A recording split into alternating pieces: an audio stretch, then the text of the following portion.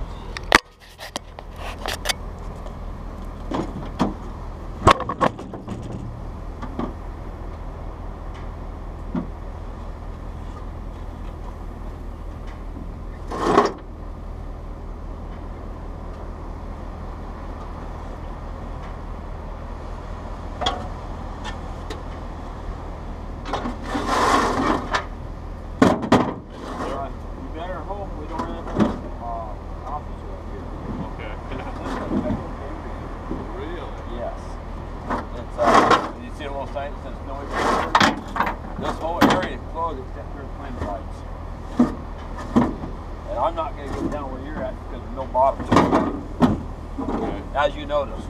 So I'm going to put the hook on the back side? Do you have a hook on it? Yeah. Yes.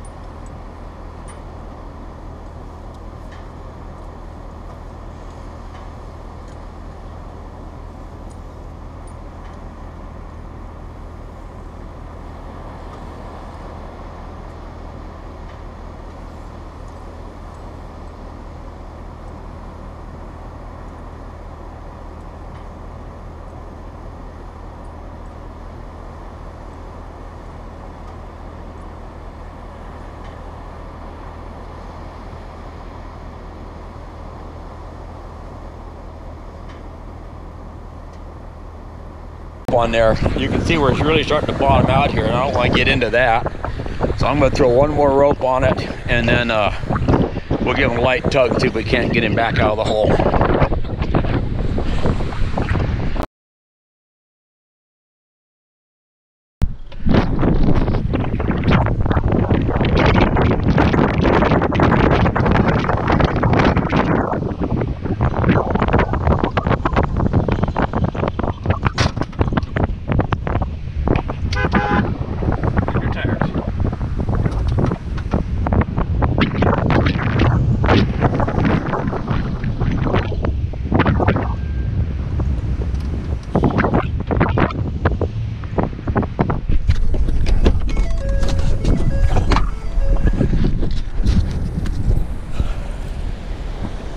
Okay, hang on.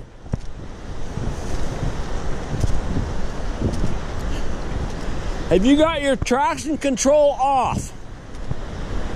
Hey, is your traction control off? It's got to be off. That's what, you don't have any power, do you? You don't have any power. No. That's because your traction control is on. Take your traction control off, but listen, I'm probably gonna have to bump you a couple times. I'm gonna have to probably bump you a couple times, but when I stop, don't just keep digging your wheels in, okay? If I stop pulling, if it stops moving, just stop me back up and bump you again. And we're gonna have to bump you a couple times. We're pulling from one side, it makes it a lot harder. Can you pull that hook out of there? I want to look. I've got some more hooks. We might be able to get on both sides. Let's unscrew that hook. If I got another hook, we'll put one on both sides. We'll make it. No, I unscrew your hook. Let me see what it looks like. Okay. Let's undo this hook here. Oh. If I got another one like that, we'll pull from both sides. It'll be an even pull. Just unscrew it. All you got to do. I think I'm clear, though. Huh? I think I'm clear. You what? Let me try drive off. I think I'm clear. I don't think you are. Otherwise, you would have kept coming.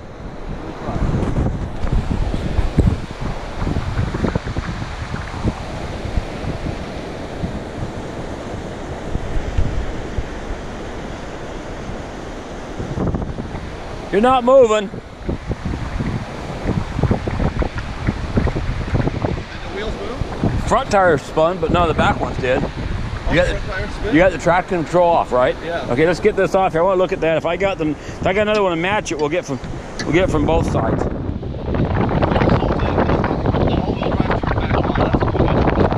Was it off for a while? Yeah. It what? It like got heated and it just said. Got too hot. Yeah. It's a safety feature, probably. Yeah. Let me take a look.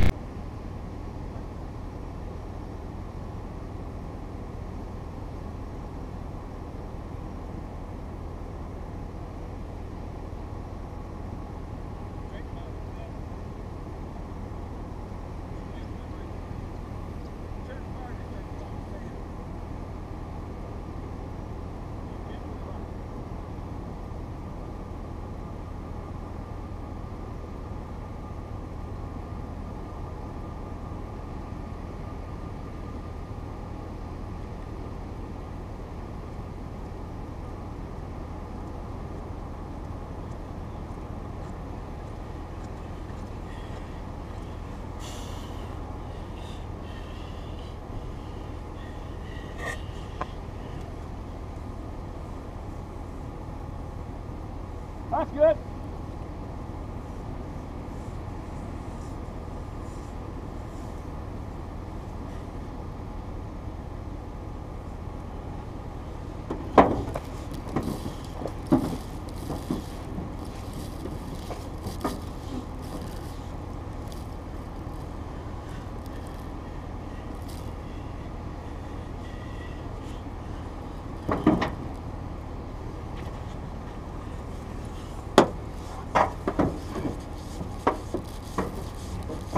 Got down to the area where it says you're not supposed to drive past that point. We have a park ranger there, so I have a feeling the park ranger is going to have a discussion with the driver of the Lexus as to why he was in a closed area.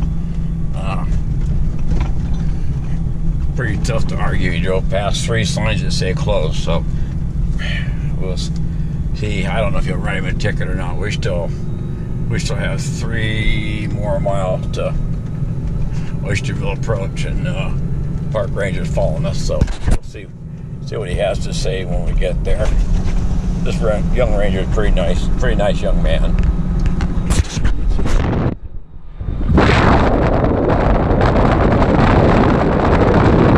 That's the ranger right behind him.